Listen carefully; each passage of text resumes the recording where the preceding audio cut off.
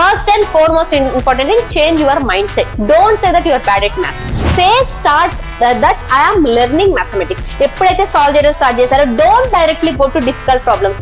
చాలా మంది maths hate చేయడానికి ఇది one of the reason. And never and ever by heart things in mathematics. Mathematics ఎప్పుడు by heart చేయదు. The moment when you started by hearting things, mathematics నేర్చుకోవడం ఆగిపోతుంది అన్న.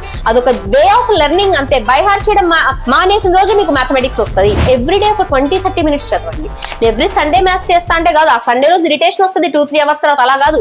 ఎవ్రీడే ఒక 20 minutes 30 minutes అలా మ్యాథ్స్ చేయడం స్టార్ట్ చేయండి. Never hesitate to ask doubts, whether to your friends or whether to your teachers are to your seniors. మీకు mathematics లో doubts start అయ్యాయి అంటే trust me, your learning mathematics.